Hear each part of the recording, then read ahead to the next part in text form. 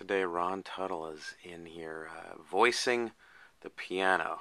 I'm going to see what he's doing. Let's go check him out. Hey Ron. Hey, say hi to the people.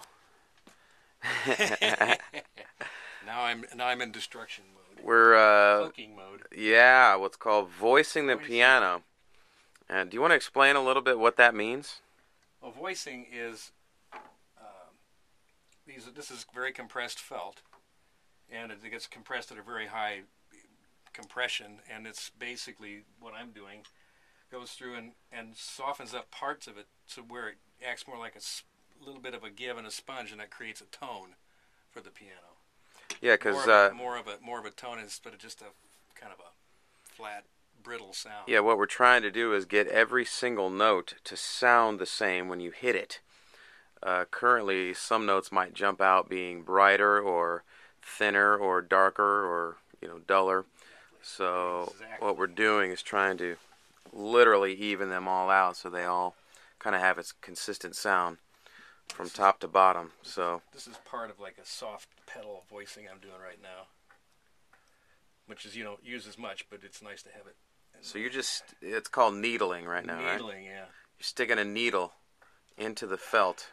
In certain places on the hammer, you have to do it. You try to keep from doing it right on the strike point, but so it softens the whole hammer and changes the sound, huh? Exactly. Wow. Interesting. Yeah, it's coming out pretty good. Trying to shape those harmonics. I think that one bass, the single bass note, seems to sound better to me now. I just changing the hammer. I'm going to zoom really close in.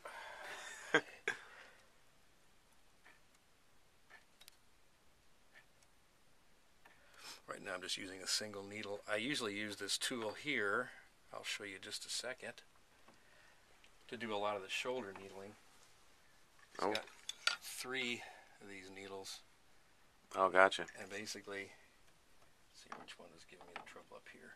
This one goes in and gets, you're trying to get... That's hardcore. Yeah, and you can stab yourself pretty easy with that. Oh, careful. Times, Wow. One of the harassments of voicing.